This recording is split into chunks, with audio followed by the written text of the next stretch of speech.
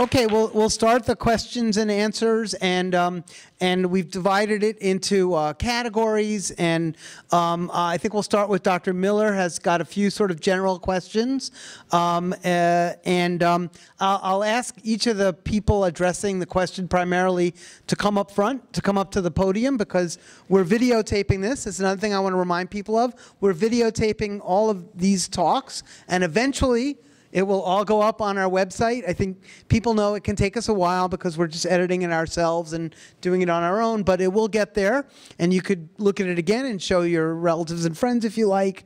So that's why we want the speakers to come up here to answer their questions, starting with Dr. Miller, so that we can see as well as hear them. Come on up, Dr. Miller. You have some questions to answer? I have a lot of different kind of questions. I was going to let the audience decide. Okay. Well, you can, so he's going to be up in a minute, and he will repeat what he said. It was just a logistical question. Thanks. And make sure to put the microphone right next to your face. Okay. Well, I'm going to be political and not start with the political questions. Can you hear me okay? So I'm going to be political, and I'm not going to start with the political questions. For some reason, I was given all the tough questions about politics, so I'll get to them. What is the relationship between heart disease and Alzheimer's? We think it's important. We think vascular disease of the brain can trigger the Alzheimer pathways. We think that vascular disease of the brain can add to the burden of Alzheimer's disease. So it's pretty clear that people who have vascular disease of the brain only need a little bit of the Alzheimer proteins to start getting symptomatic.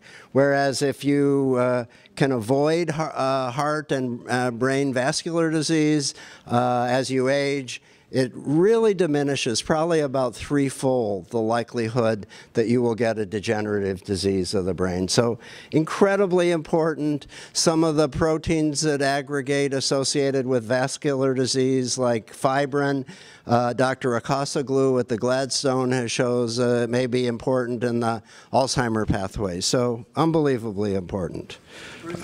Yeah. Probably worth mentioning the public health stuff you talked about. Yeah, so what does that mean to all of us? And I'm in this category here. If you have untreated diabetes, it increases the likelihood that you will get degenerative disease threefold. Get your diabetes treated. If you had high blood pressure, 2 to 3-fold likelihood that you will have problems with thinking as you get older.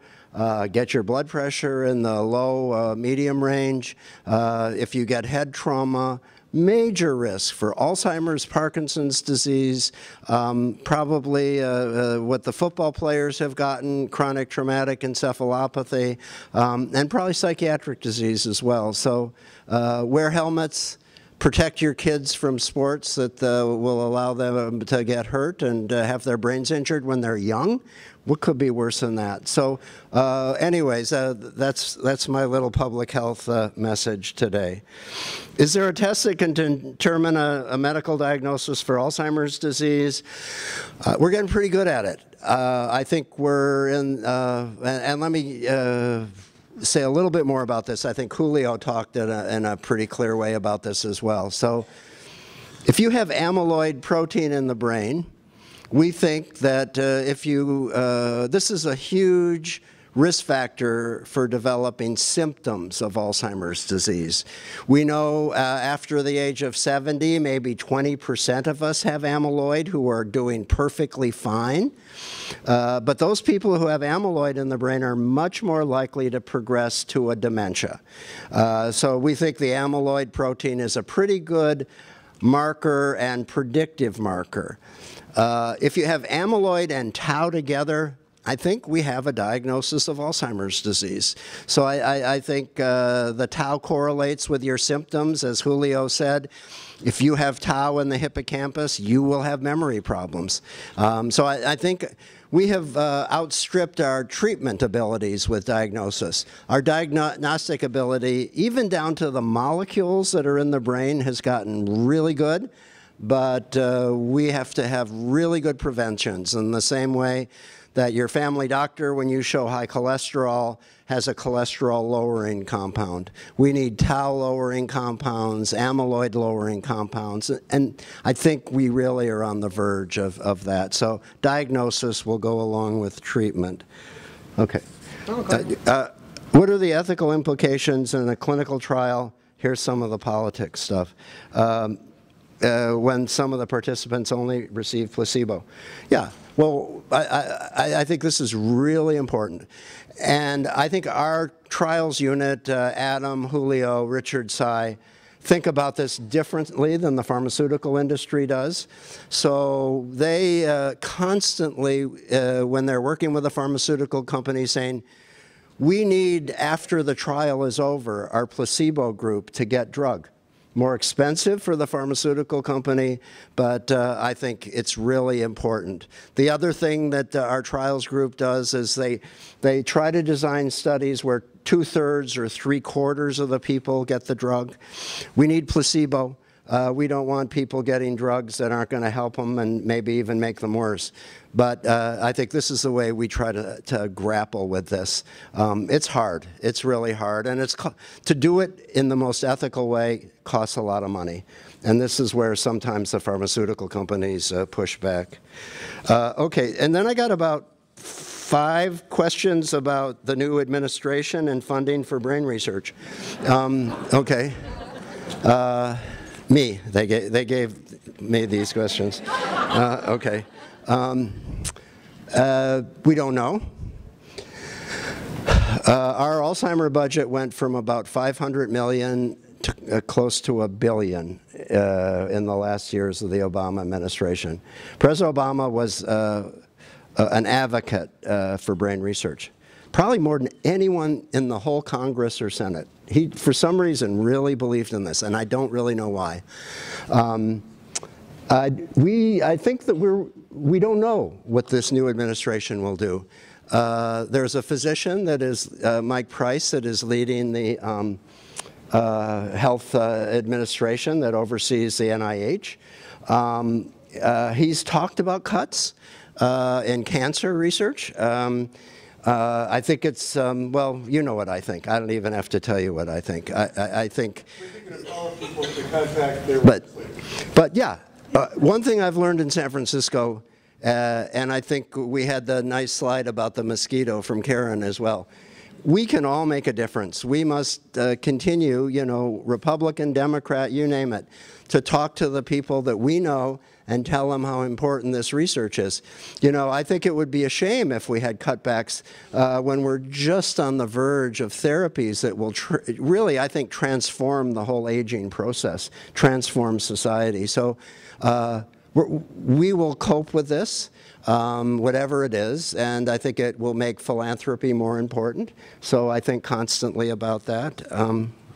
In terms of advocacy, Alzheimer's Association and AFTD? So lots of ways you can advocate. I think, you know, one of the best ways is if you know somebody who is close with our new president or the new administration. So that's the most powerful. I think the Alzheimer's Association is important, the AARP, you name it. But we believe in science. I think we do it in this country better than anywhere else in the world, partly because we've been well funded. I think if we lose funding, I think this is going to have an impact on us and ultimately our economy, because I think a lot of these brilliant scientists are generating, you know, new funding for pharmaceutical agents, et cetera. So I think it's bad business, but okay, I've said enough. Why is this room predominantly Caucasian? I think it's definitely a story in research, period. It's something that we have to overcome. I think if you put out a flyer, you know, or put out a newspaper ad, you know, 95% of the people that come are Caucasian. I think as Karen emphasized, Howie and his Asian outreach team have taught us, we must go to these communities, African American communities, Latino communities, and I think for the first time we really have the people, Karen, Sergio, a number of others, and the funding to do this right. So I think this will change, but it won't change if we're passive about it and just, you know, take whoever comes in. That will continue this, and I think we really need the multicolored populations that we have in the Bay Area in our research. They teach us all in different ways about susceptibility, risk, new therapies. So yes, we are working on this. Thank you. All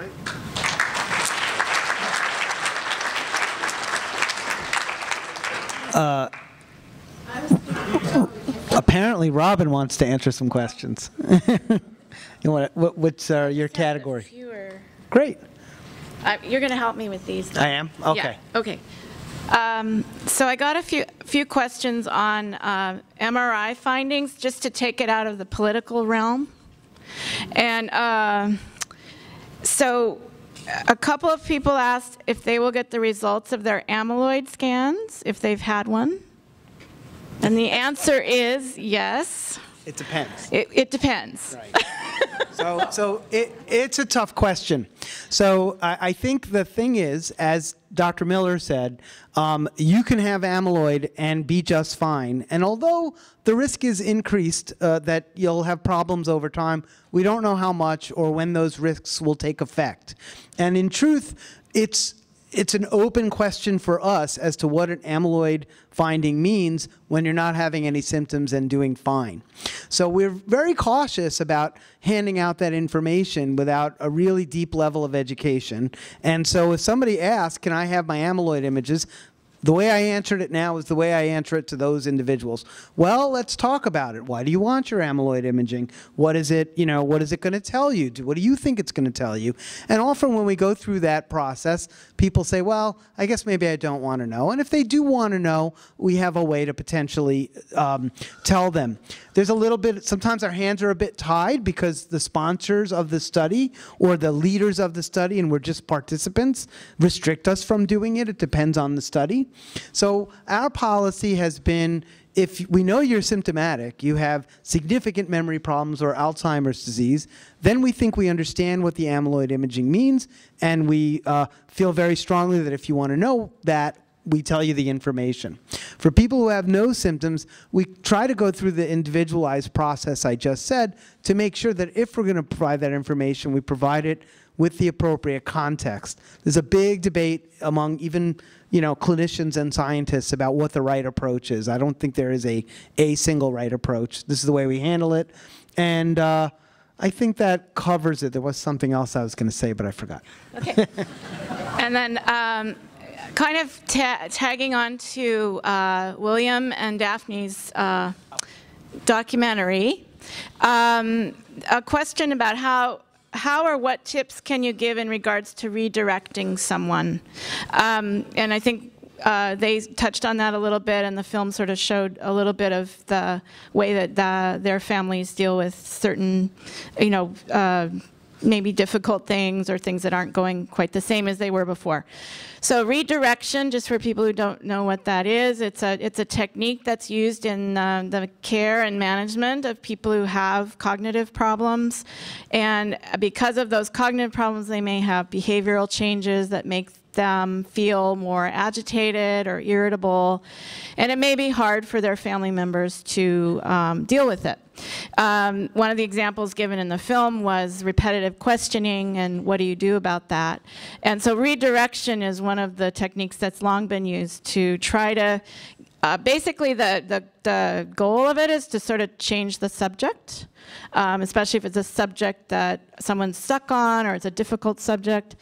So there are a variety of different techniques that we recommend at our center. We have a group of nurses here where we meet one-on-one with patients and their families, and we try to work out what works best for each individual person. But sometimes it can be changing the subject of a conversation. It can be moving on to a different activity. It can be changing the environment a little bit, like going for a walk or using some other pleasurable activity to sort of move out of a less pleasurable subject. So there are a lot of different techniques. I think it's something that works best if you can kind of maybe individualize it and talk to somebody who knows the person really well to try and work out some strategies around that. And kind of on that topic, is there a behavioral training in lieu of drugs that can help? And absolutely, that's absolutely the case. For families who are dealing with these kinds of problems, behavioral changes can be some of the most difficult issues.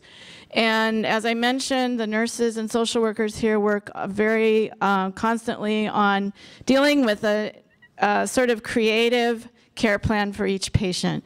I think what it really comes down to is being really creative and individualized with every person. As we mentioned before, the Alzheimer's Association, our website, there's a website for the Family Caregiver Alliance. There's a lot written about behavioral interventions, and it's good to read about that because I think sometimes it's hard to even know where a problem is coming from, and it really helps to dig down and try to figure out what the actual problem is and where the root of that problem might be. And that helps to provide a roadmap to how to intervene with that. But usually these kinds of interventions are based in changes to the environment, or changes in communication style, or changes within a caregiver or a family around what the symptoms mean, how important are they, how important is it to fight a particular symptom. So once again, I want to make sure that people know there are other resources out there, and our team here is really involved and interested in this subject. So if you have other questions, more specific questions, please let me know. Do you have any other categories you want to address? Or Driving.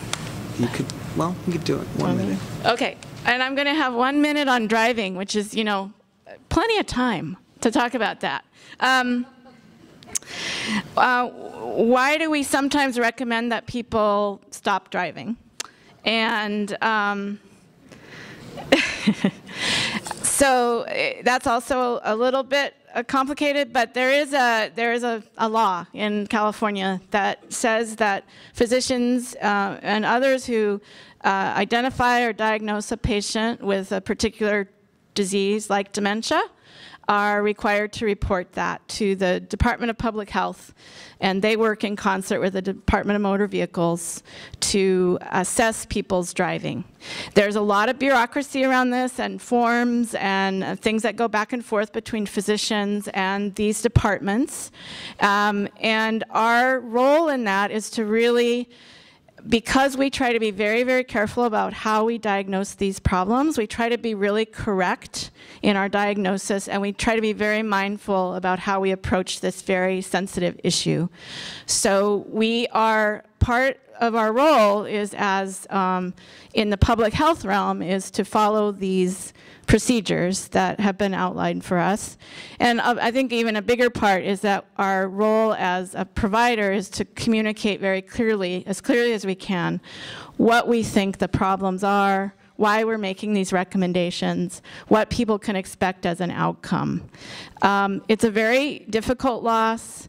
I realize that, and we all realize that. And I think we try to be as sensitive as we can to this. It is part of our role as providers to follow through on these kinds of recommendations. Should we do a little on prevention? Joel, that's your stuff. So Dr. Kramer hasn't spoken. This session today, but he's spoken many times before. He's the head of our neuropsychology group and very interested in aging and the transition between aging and having some trouble. And a lot of the questions about prevention really sit in that area. So that's why usually he's the guy who answers questions around prevention.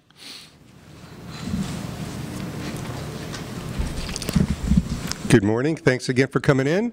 Howie used the term transition earlier, speaking of transitions. So probably most people in the room have at some point met Ken Edwards. Ken, are you still here? He's a stand-up. He's a stalwart in the Alzheimer's Center. And he was so inspired by so many of our retired subjects that he's chosen to retire himself. So we'll definitely miss him.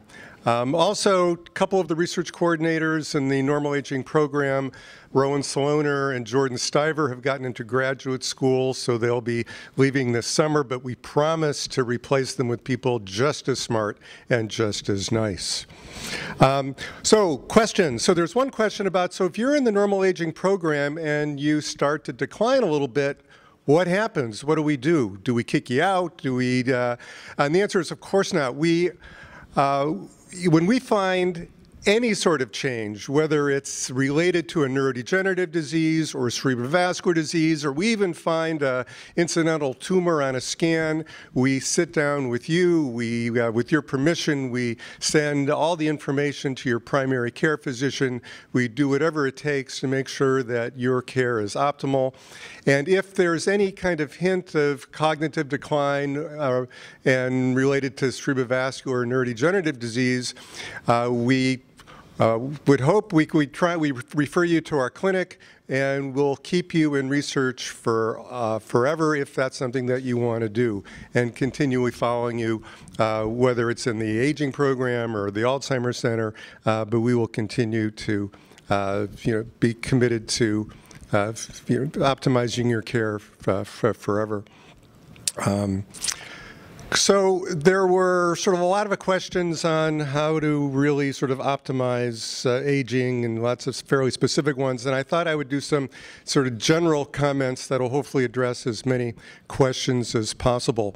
So two general principles to think about. I mean, again, our goal is to prevent cognitive decline. And what we're realizing is that there are multiple small effects that impact changes in and how age impacts our brain structure and function. There are a couple different kinds of effects. So we want to be able to think about ways of reducing the likelihood of getting the pathologies in the first place. So thinking about ways of preventing amyloid aggregation and tau aggregation in your brain. But the other thing that these small effects and behaviors can do is to maintain, increase your resilience to the pathology that's there. All right, so these are two general approaches that we think about to improve brain health. There are a couple of things that we're really focusing our energies on over this next year. Now, we definitely want biomarkers that are very, very sensitive to early disease and early cognitive change. And it turns out that cerebrospinal fluid, which is a terrific way of telling what's going on in the brain, of course, requires a lumbar puncture, and it turns out it's not all that popular. I don't know why. So we are aggressively pursuing ways of capturing and measuring central nervous system proteins using blood. And there are a couple of very sort of innovative and creative ways of doing that. And also with more advanced molecular imaging. So we are, I think our very first tau scan was done a week ago in the normal aging cohort. And as Dr. Miller alluded to earlier, tau is going to be one of those key brain proteins that's going to give us, along with amyloid, a real idea of what's happening. we're also exploring things like the microbiome to see what's happening in the gut. The other area that we're aggressively pursuing is understanding better the behaviors that help improve brain health. And we're doing a lot in this next year to look at cognitive training, not just to see whether cognitive and training improves cognition, but to see if there's a direct impact on neuronal integrity and brain structure and function associated with cognitive training. So you'll be hearing more about those trials. And of course, diet. And there were several questions about diet. We're thinking about, it's caloric restriction or long fasting periods, a way to improve brain health. There's certainly plenty of support for that, but we'd like to carry out some trials. And there are certainly questions about things like supplements and sugar in the diet and what impact that has. And there's not an impressive literature on supplements and vitamins, but as I think Dr. Miller alluded to earlier, we know that diabetic risk, even if you don't even have diabetes, diabetic risk is associated with poorer cognitive trajectories. So to the extent to which high sugar diets are associated with hyperglycemia, I think those sorts of dietary changes are really key. And sleep is one of those other behaviors that actually very likely not only affect cognition from moment to moment, we all do poorly with a bad night's sleep, but we're realizing that chronic poor sleep may be associated with increased amyloid aggregation, which again is one of those proteins that's associated with Alzheimer's disease. So we're really struck by how all these small effects are so interconnected and associated with inflammation and a whole host of other factors that impact brain functioning. So, if I have one more minute, there are a couple of specific questions about things like alcohol and chemotherapy.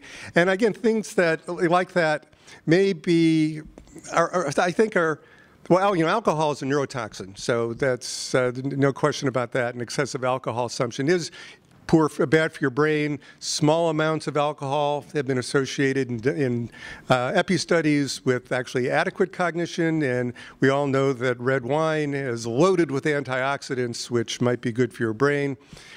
No product endorsement there.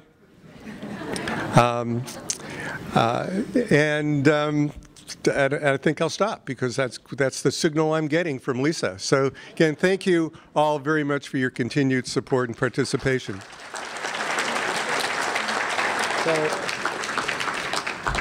And if you guys want to visit the Kramer Vineyards up in Napa, I'm sure he'd be happy to give you a tour of the caves and all that. So I know. I just wanted to. So I like to be very concrete about this area of sort of behaviors and supplements Dr. Miller's going to talk about. But I just want to be clear, there's a lot of information out in the world about, cognitive things and exercises that may or may not help your brain, and physical exercise and whether it helps your brain. So I think mostly the reason Joel talked about it in the way he did is there's still a lot of science to be figured out about exactly how all that works.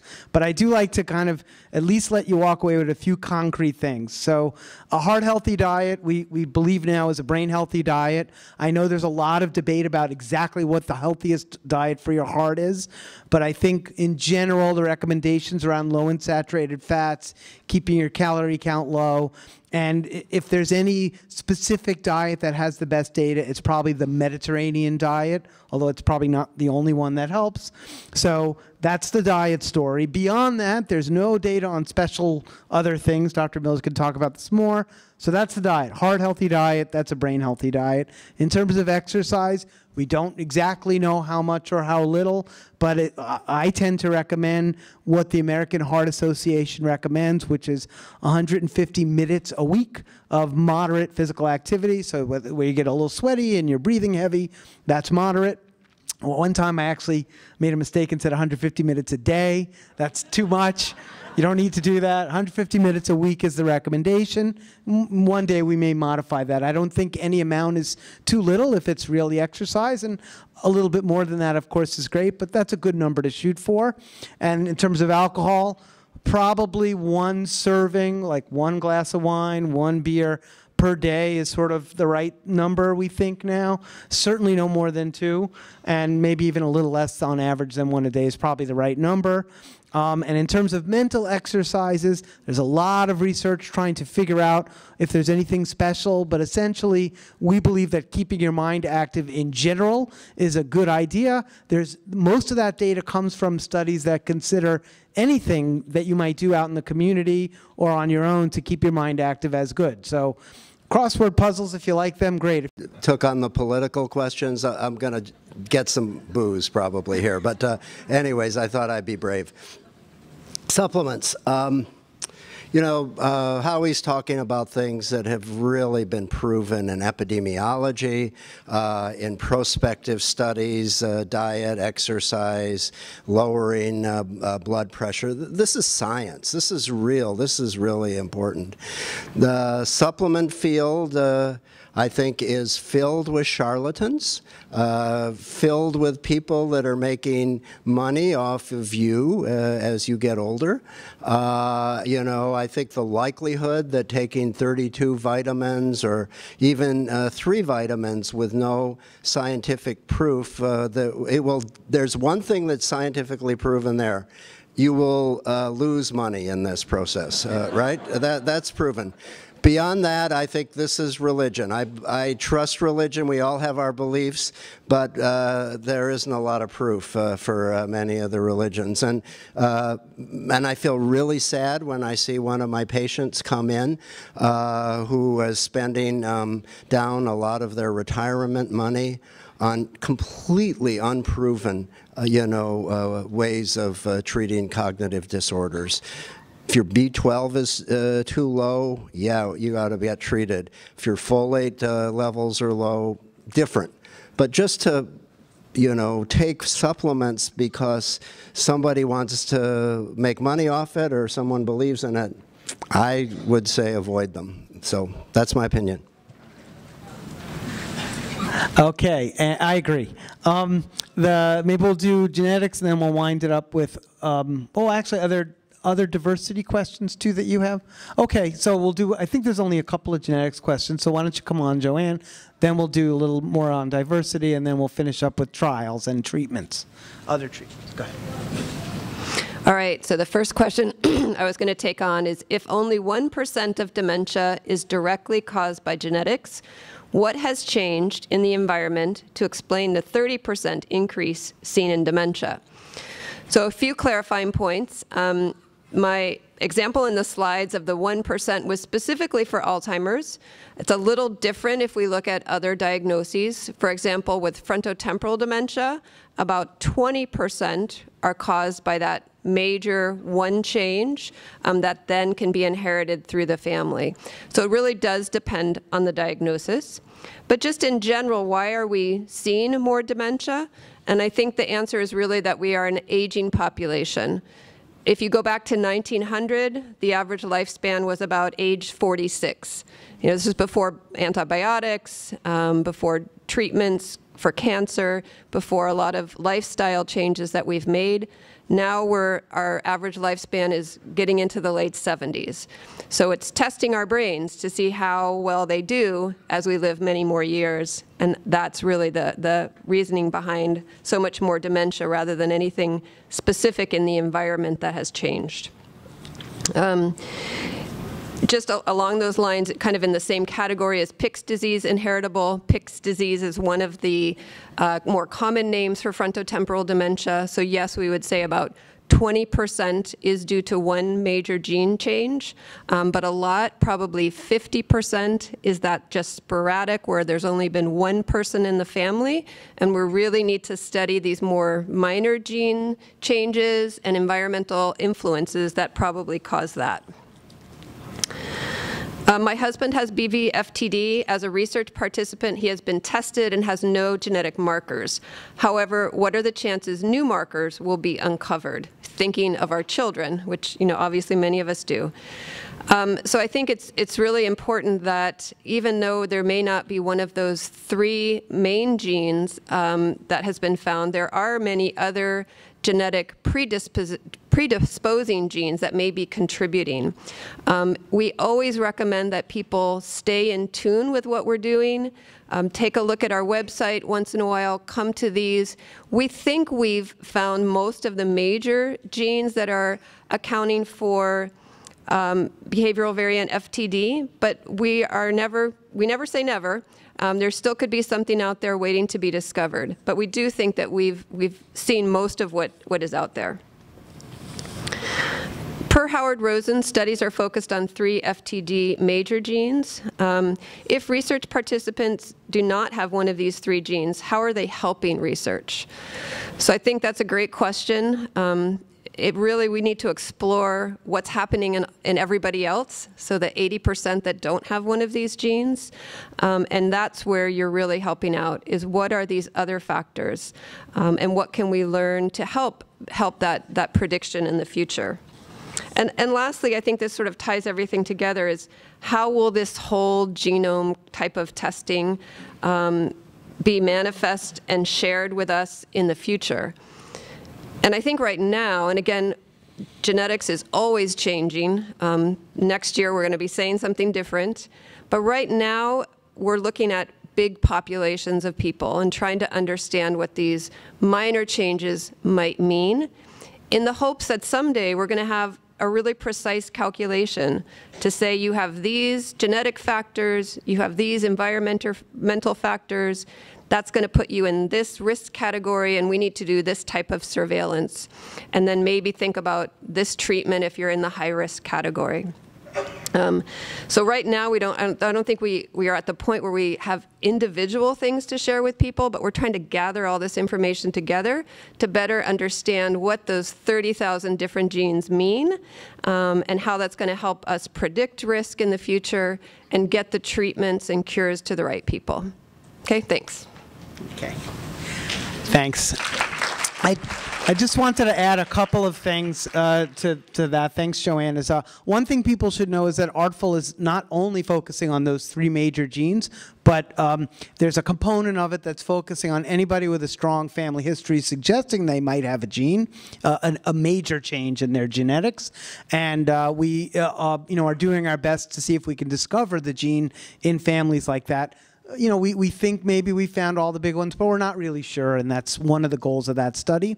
In addition, I think the way I think of this is that, if you have a major gene, we understand that that's going to have a big impact, one of these big changes. But what we now believe is that, there are a lot of genes where it's normal to have version A or version B or version C, or if you have another minor change, that's okay too, because the body can interpret that and know to make the right proteins anyway. But what we're starting to think is that you can kind of add up those risks and then subtract some. So in other words, if it turns out there's 50 or 60 different genes that are relevant to whether somebody might get Alzheimer's or FTD, that these 30 are good and these 30 are not so good and these 30 are really bad. Well, I'm over 60 now, but so the point is that this idea that these little changes can add up and push things in one direction or the other is now what we're thinking about, these small effects where the basic meaning is okay, but maybe it affects, how you carry out the command a little bit differently.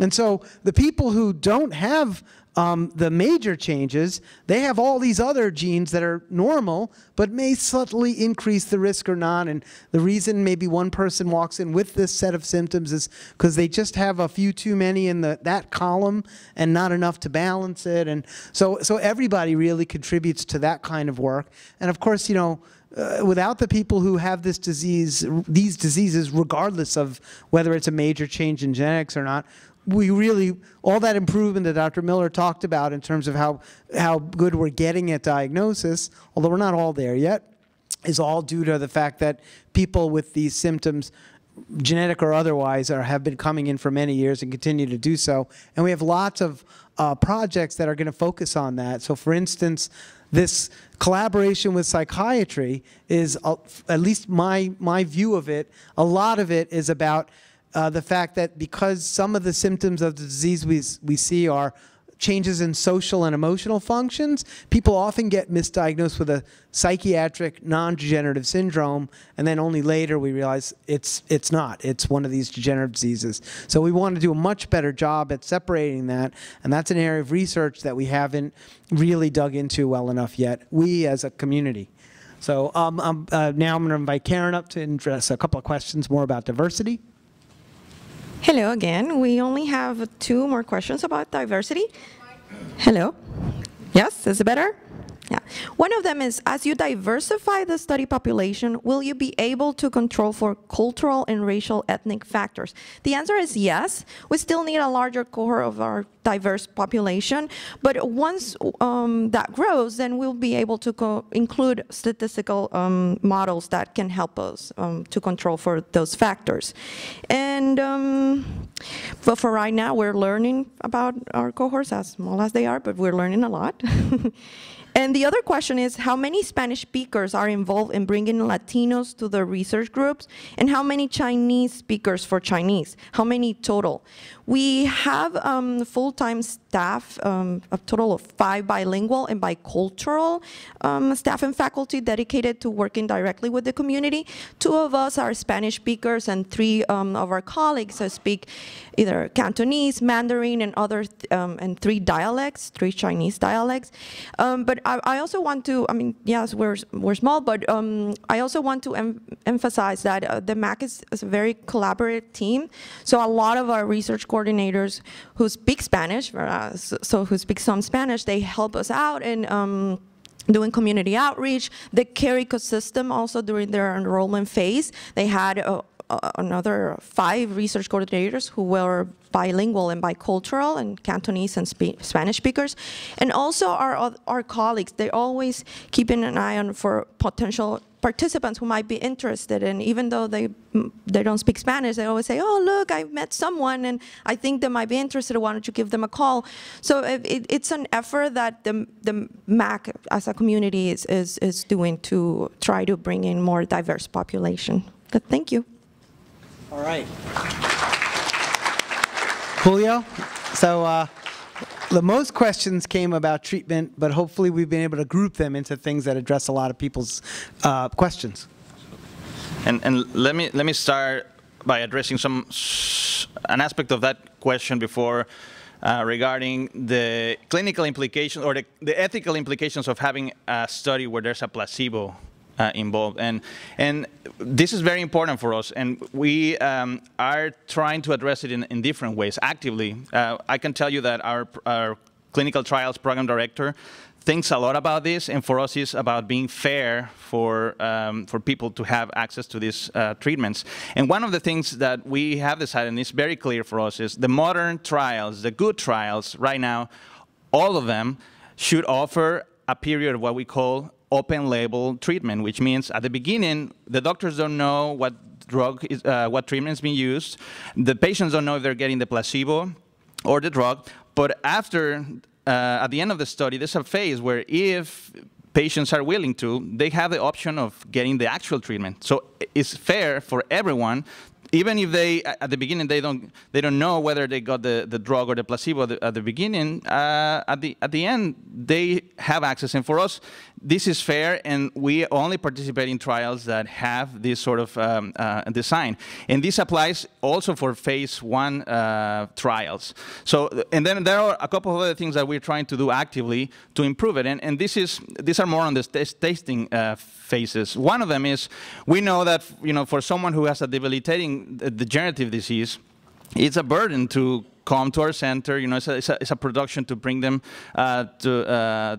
for the day to the clinic and get the treatment. It's a big and elaborate process for a lot of families. So one thing we're trying is, again, in the pilot phase, is we're trying to bring the treatments home. And we have one of our phase 1 studies is piloting what the problems could be of actually treating the patients every month at different locations. And we even have patients that are being treated remotely in other states, for example. And that was another question that I had.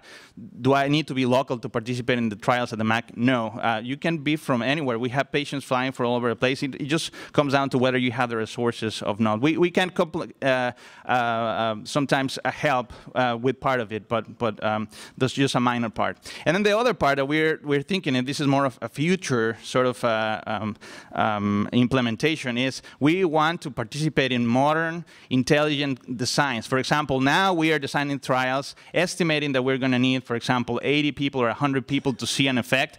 But now in the future, we expect that we'll be able to design trials that in real time, we are capturing the results and capturing effects, and we can modify our number of participants. So we decrease the treatment, we shorten the experimental period, and hopefully in a faster period of time, we'll be able to have results and hopefully share it with everyone.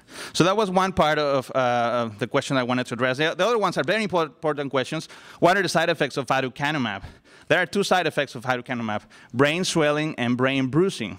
And the side effects are dose-dependent. So you saw the highest dose of aducanumab is the most effective in treating the cognitive symptoms or clearing amyloid, but it's also the highest dose, or the dose with the highest risk of side effects. The low dose group has a 15% chance of developing changes, and the high dose group, the highest group dose, has a 50% chance of having changes in the brain. Most of these changes, or most of these patients who develop side effects, are asymptomatic. We only know that the changes are happening because we are doing routine MRIs to follow up and to look for the changes. But less than 6% or less than 5% of people actually develop symptoms. And what are the symptoms? It could be headache, it could be confusion, and there have been reports of seizures. But these are the minority of patients. So what we do, this data is from the phase 1 trial, and I don't know the data yet for this large trial, and we will we'll share that when it's available. But I can tell you about our own experience. In our own experience, when we see a side effect, so far it's been asymptomatic, and we don't know what dose that's related to. But the trial is designed in a way that if we see a side effect, we have either a hold period for a month or two and make sure that the change is stable, and then we can resume the original dose, or we can decrease the dose to a lower dose based on the severity of the change. There's a part of the protocol that says that if the change is too severe and asymptomatic, then we have to discontinue, but that hasn't happened yet. But it's still work in progress, and I think there's more information that we're going to get about that. If aducanumab is effective, why don't give 10 milligrams of aducanumab to everyone? This is an experiment still. We're in the testing phase. The idea is to hopefully get information to make sure that the results can be generalized to all the population that has a similar profile to the one that are included, and hopefully, your doctor will be able to prescribe it. So that's the goal. Another question here. Yes. It's probably worth mentioning that other drugs have looked almost this good and then failed in a big study. It is true. It is true. So Dr. Rosen said, and this is one of the questions that was following up. Other drugs looks this promising, and then when we get the phase 3 trial data, they don't work. And there are many reasons for that, but it could still happen with this medication. So that's why it's very important that we complete the trial and we wait until we can, make decisions about it. And that also applies for the other question, the nutraceutical products, or are there other alternatives besides what is being tested by pharmaceutical companies? And the answer, again, from my point of view, is no. I don't have any data that to support whether you should continue taking a product or a herbal medicine, or you should stop it or continue. All I ask and all I recommend is if you decide to go ahead and continue taking it, just let your doctors know. So if they're keeping track of your changes, keeping track of cognitive changes, or you develop a side effect from other medication, even though they don't know, they might factor in the possibility that is related to the nutraceutical effect or of the herbal remedy. We talk about this one, do I need to be local? No. And another one is, has an entity or a treatment being identified for cases in which there's more than one pathology, for example, Alzheimer's disease and Parkinson's disease? And that's an important question. The answer is no. We know now that many of these diseases are not just one pathology. There's many cases in which we have Alzheimer's disease mixed with something else, like could be Lewy bodies, or could be cerebrovascular disease, and we don't know much about that. We don't know how important it is for treatment purposes to have many pathologies, and probably in the future we'll have. This is a question that is starting to rise as important, and we're trying to look into it. And what are the alternative treatments for other diseases besides Alzheimer's disease and PSP, frontotemporal dementia, Lewy body disease, Pick's disease? So far, we don't have any treatment or any particular trial that will target these diseases, but we hope that, based on what Dr. Rosen has talked about, we are understanding the diseases better. We are now starting to see clear targets. I think before we were on a fog, but now we're identifying clear targets, and we will be able to direct targets to those things. It's kind of hard to find something when you don't know what you're targeting. Yeah. I just want to make one little comment, because I feel like this is a really important point about observational studies that don't specifically test a treatment and how important they are to treatment, is this multiple pathologies idea. So one of the problems is when we see a person with some memory symptoms, we don't always know if they have other pathologies, because pretty much the only ones we can see right now are amyloid for the last 10 years and tau for the last 3 or 4 years. And so every time we discover a new marker that tells us that there's some pathology in the brain, it helps us to address that question of, well, how would this treatment work in people who might have multiple things going on in the brain? So we really, it just stresses how important it is for people to participate in the research, like most of you, that doesn't necessarily involve drug treatment, because ultimately the drug treatments will not work as well if we don't know exactly who should get which drugs, or maybe a combination of drugs. So a lot of the observational research, it has a major role in ultimately developing treatments. So, and all the people who have FTLD are good examples of that, where we still have a lot to learn about how to know which protein is bothering which person. Absolutely, yeah. So it's a lot of these questions about treatments for alternative dementia forms. Again, Lewy bodies and Pick's disease. Let me see another one here. What is the name of the antibody for the PSP trial? It's classified. No, I don't know. It has a weird name, like number 100P something, but we just call it the AbbVie drug. There's another company that is publicly known that has an antibody against tau, BMS. It's possible that the big other pharmaceutical companies will have antibodies soon, and we'll see more of these trials in the future. And I think those will target not only Alzheimer's disease, but other diseases that have tau. PSP is one of them. We like PSP because we think of it as a pure pathology. It's a pure disease where many cases don't have a big burden of the other pathologies. So we like studying it because we hope that if we can find out ways to manipulate it or change or exert a treatment effect, we might be able to generalize easily to other diseases, as opposed to starting with a very complex disease with a lot of pathologies. If it's effective, we will know if it's because it's acting on tau or another target that we're not identifying. So I think this is all I have now. I'm going to stop. Thank you so much. Oh, we're done. That's what it says. So thank you, everyone, very, very much again for being here today, for participating in the research. We know we can't get to every question, certainly, or every topic that people want to get to every year. Again, if you put on your survey things that you'd like to hear more about in the future, we'd be happy to put something in about that, especially if we hear it from multiple people. So. Right. If you have a specific question that relates to any of the work as individuals we do, anybody you know at the Memory Center, if you say, I want to talk to this person, and email us, all of our emails are also on the website. There's a kind of people part of the website, and there's those little envelopes, and you can click on the little envelope, and it'll open up an email to us. And you're welcome to email any of us with questions, and do it a second time if we don't answer right away. All right. Thank you very, very much for coming in. We hope it was useful, and we'll see you again in lots of places.